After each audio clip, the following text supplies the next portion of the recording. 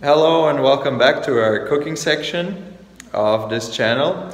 And today we will be making tofu with a bean that is not a soybean. So a very special recipe. And for that purpose I have brought my friends. Here we have Polly and Lucas, which are real Brazilians, right? Vocês são brasileiros verdadeiros. Sim. Ótimo. So they brought a recipe for us and yeah, let's start.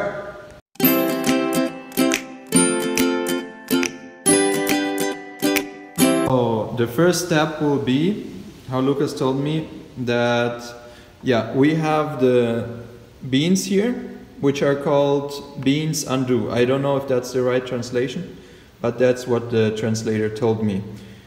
That's basically in the family of the soybeans, so that should work as well to do the tofu. And I heard it's good for the digestive system. So let's go, let's start.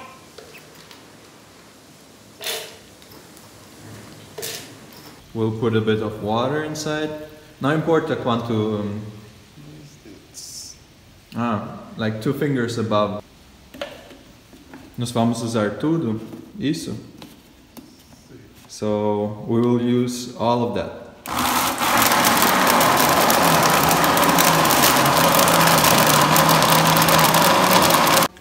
Alright, after blending the beans with the water for a time until it becomes well blended, we put that mixture inside that net and then we will strain it. So just the liquid comes out of here. Alright, so basically blending that bean and straining it, that is what takes the longest of the whole process of making tofu. It's quite time consuming. Here you can see how to make it.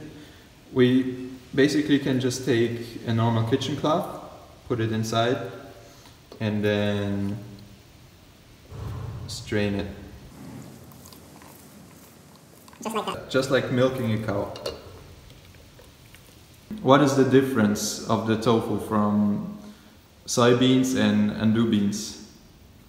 Qual é a diferença do produto feito? Ele é pouco mais escuro. So the tofu comes out a bit darker. But the taste is the same? O gosto tá o mesmo?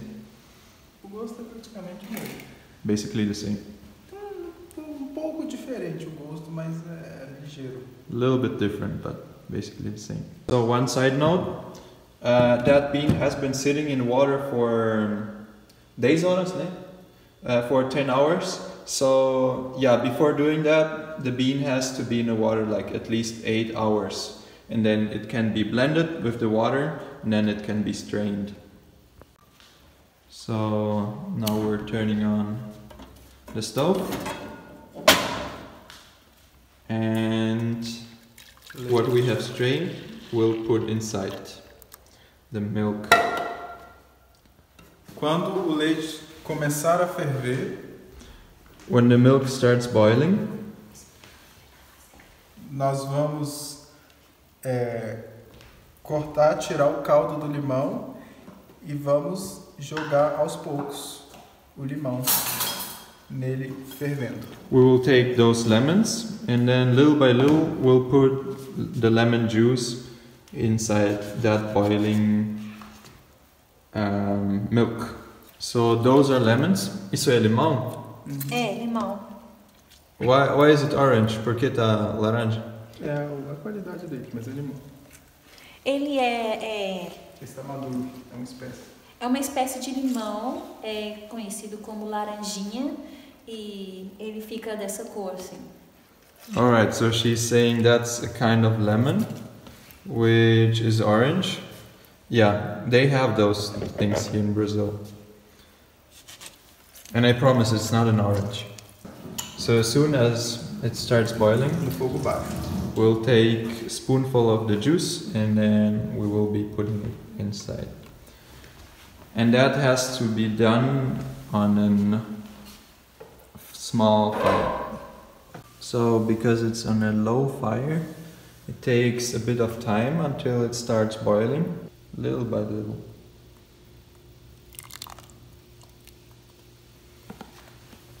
So we put the orange juice inside little by little, and as you can see here, it's already having its chemical reactions, it's boiling and it's looking nicely. So at this point we can add other ingredients that for the taste, like here we have oregano, here we have salt, the only things we have, so this is the time to put it in. So what we do now, we'll put that inside that form, and here the water will go down and only the tofu will be still there. So we got the bigger parts already in here, and then we'll put the rest through that sieve, just like that.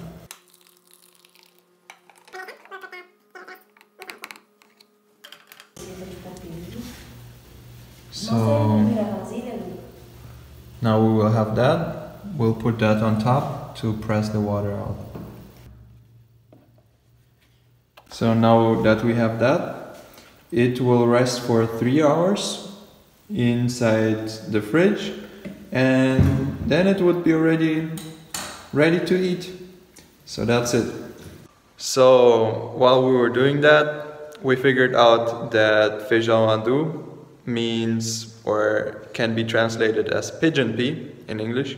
So if you're looking for that, you can find that.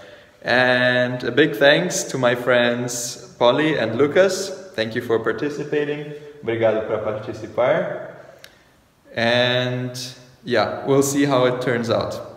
See you. Okay, so this has been sitting in the fridge overnight. So let's see how it turned out.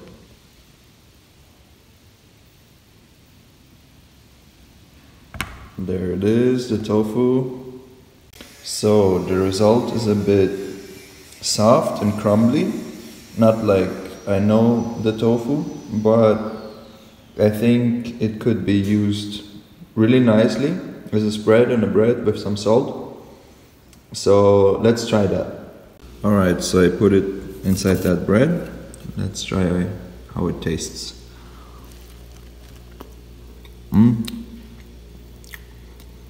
It's really good.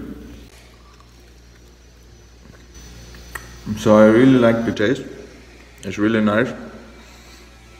So it's not the tofu that I expected. I guess next time I'll look for a recipe that can make the tofu more firm and stick together.